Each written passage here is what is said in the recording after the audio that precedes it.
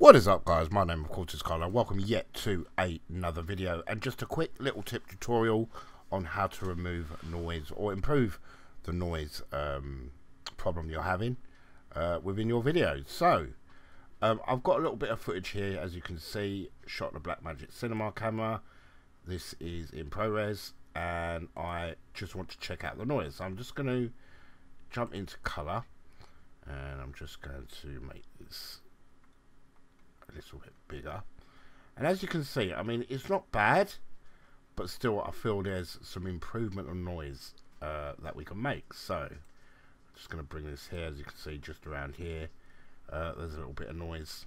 Let's bring this over, check his eyes, and I just want to improve the noise around here. So we're going to do that right now. So once you're in this bit here, you're going to come over to this little star. You're going to click on it, and there's two types of noise fixing, shall I say. There's spatula and noise reduction and temporal noise reduction. So first of all, we're sort of going to focus on just bring this over here like so. We're just going to focus on the spatula for the sign bit, and so I'm just going to click there for now. Now I'm going to change this mode to better radius. Now he's not moving, okay?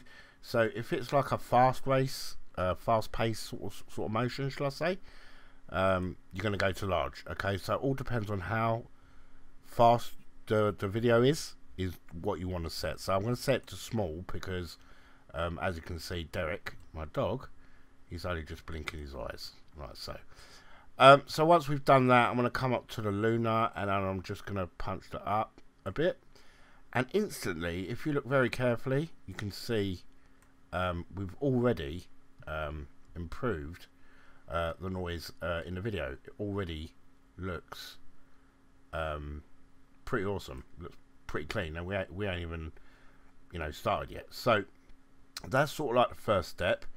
Play around with the luma and the chroma until you sort of get the result that you want. Okay, so I want to bring up the blend mode to about 3.8, and that's looking better as well. So now I want to come up to temporal noise, and I want to go, all depends on what frame. I want to set my frame to 2, and I want to set my estimated type to better, and motion range to medium, and then I'm going to do the same as I've done here. So I'm just going to bring that up to about 4, and as you can see, there's a vast improvement already in the way it's looking, which is good. Now it is very sort of PC intensive, shall I say. It does, give your computer a lot of strain, but still it is worth doing. So what I would normally do is do my bit here, shall I say, and then once this is done, I mean, this has already been sort of graded. It's had a sort of little bit of a grade, nothing too serious, but I would sort of do my grading first, then fix the noise, and then export it so I can edit it in my editor of choice, whether it's Premiere Pro or Final Cut.